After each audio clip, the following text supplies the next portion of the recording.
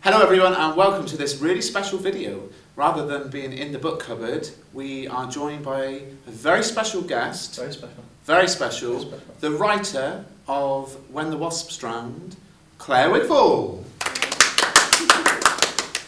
And Clare has joined us all the way from Berlin. Wow. You got here by? The Berlin to Plymouth Express. Wow. Yeah. Just one train. By train. Amazing. So, one train all the way. There's a big demand for that one. And what happened was, you listened to our podcast? I did. I heard the podcast and I was so inspired by what great teachers you were. Oh. Wow. And I went back to you and now here we are. That's right. So we're going to use this opportunity to ask you a few questions that we believe the nation will want to know. The world, in fact, the world. The world. But before I do, I just want to plug this book. Ooh, what's that? It's a really good book of short stories. It's called The Loudest Sound and Nothing. And who is it by? It's by Clare Wigfall. It's available wherever books are sold. I want one. And I tell you what, let's be honest now. Okay. We've read this. Yes, we have. And it is brilliant. I haven't quite finished yet, but I want to. It is absolutely brilliant. And it's pretty cheap. So pick up this book and see the rest of Clare's amazing work. This book took you how long to write, Clare? 9 years. 9 years. Wow. Yeah. That's So amazing. it's a lot of hard slog. Definitely. Right, we're going to ask you some questions. Great.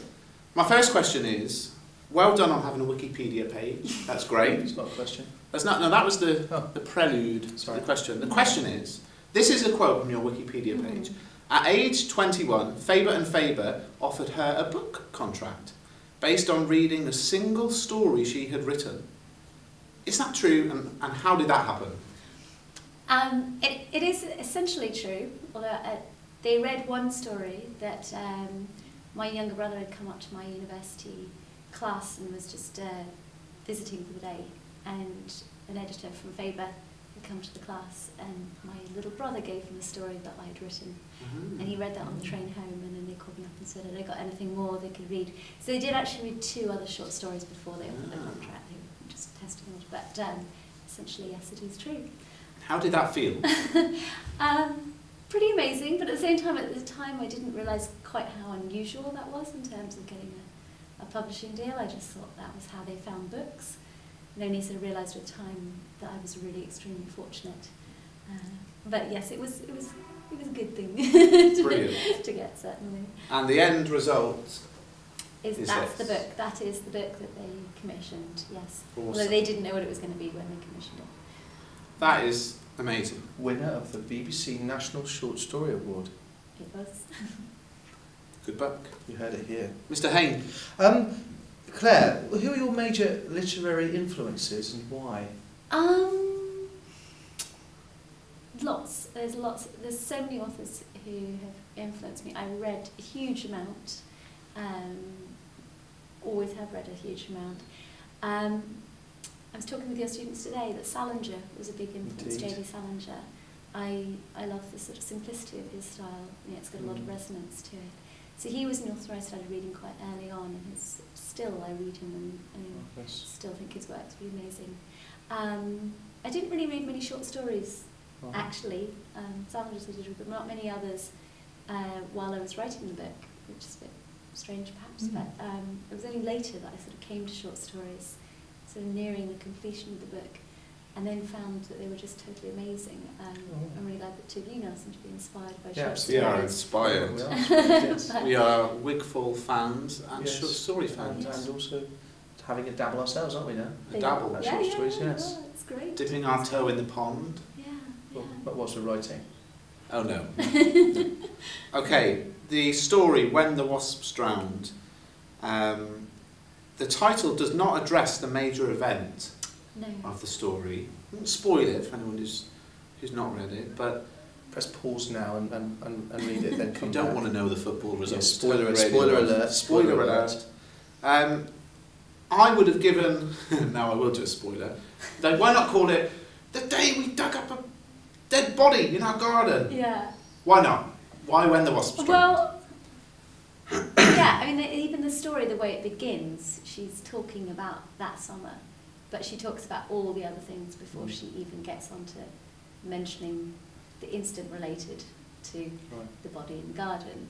And that for me was because the story, although that's obviously the sort of the crucial event of that summer, what she's remembering is the fact that that summer was the summer when she really started to come of age and to be on that cusp of childhood and adulthood. And that's what I wanted to explore in that story. And the incident with the body is almost sort of secondary to that, or I wanted to kind of veil the action so that also so it comes as a surprise, because if I put it in the title, it wouldn't be much fun when you're reading the story. Absolutely. Yeah. And that is a theme that seems to carry on through all of your stories, this the things you don't say, the things that we as the reader have to work out, and we become, you know, like the characters in the story, trying to piece it together. So I think that's something we've enjoyed, isn't it? Definitely, definitely. I'd like to ask Claire, out of all of your short stories, why do you think the AQA chose When the Wasps Drowned to be included? Because there are many that would be as enjoyed by the students. Why that one? I suppose because it's got a young narrator, or I mean, she's older when she's telling the story, but I mean, for the action of the story, she's quite young. So, we could relate so to I think probably they thought students could relate to that, and also to what she's talking about. Sure. You know, experiences in life, not finding a body in the garden, which most people don't experience, but you know, growing up is an experience which everybody has to do, and so I think they assume that they and I think it's true. The response I've got from students is that they can relate to that and sort of get something from seeing how someone's explored that in writing. Good, yeah. Was that your question? That was my That was question. your Yeah, it's question. your turn now. Okay. So we're alternating. Slightly answered in your previous answer, but what inspired the story, and does it have a factual basis at all? No real factual basis, but it's semi-autobiographical in that I'm also the oldest of 3 siblings, and I think it was my way of sort of looking at the relationship one has as an older sibling.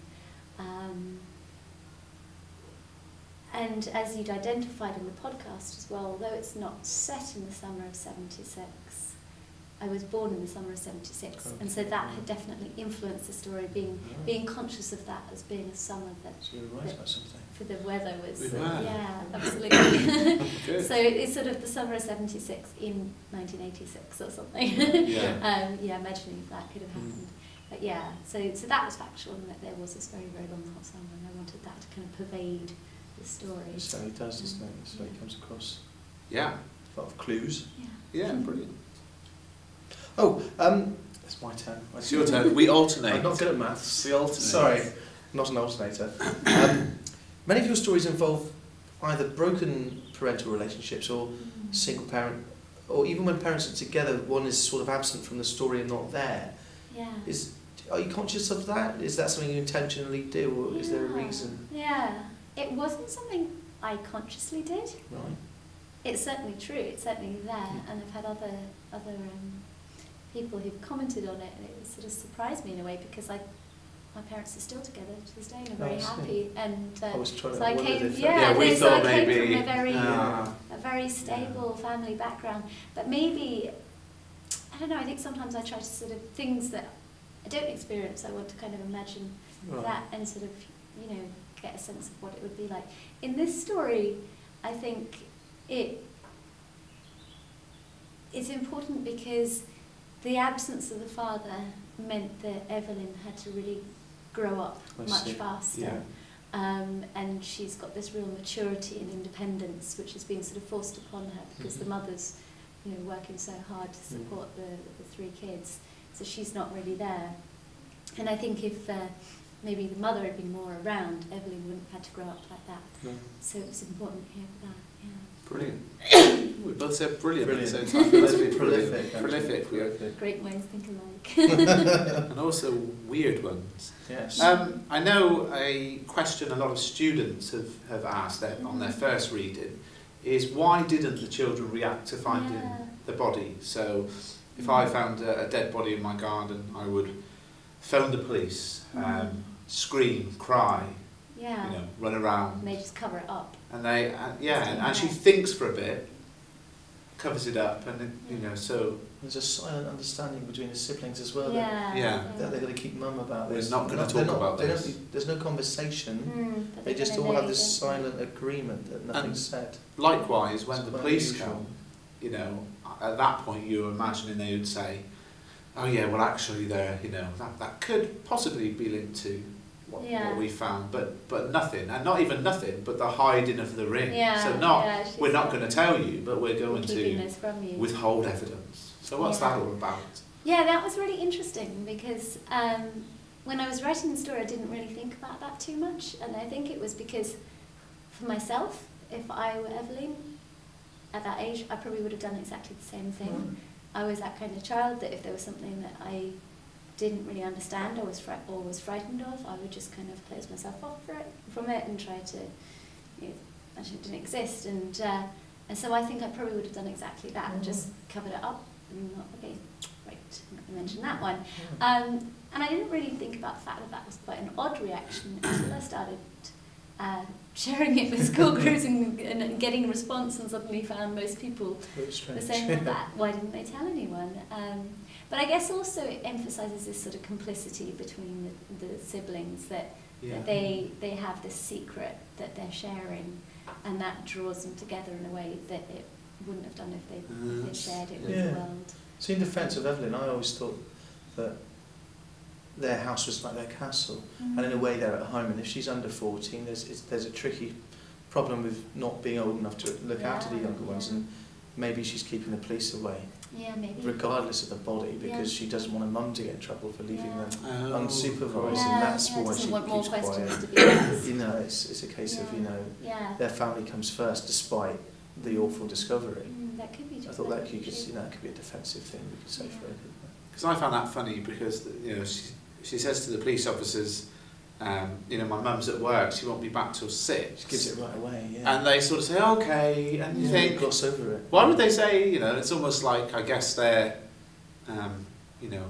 job is they're investigating the disappearance, so they might think, oh, there's a story there, but I'm not going to dig into it.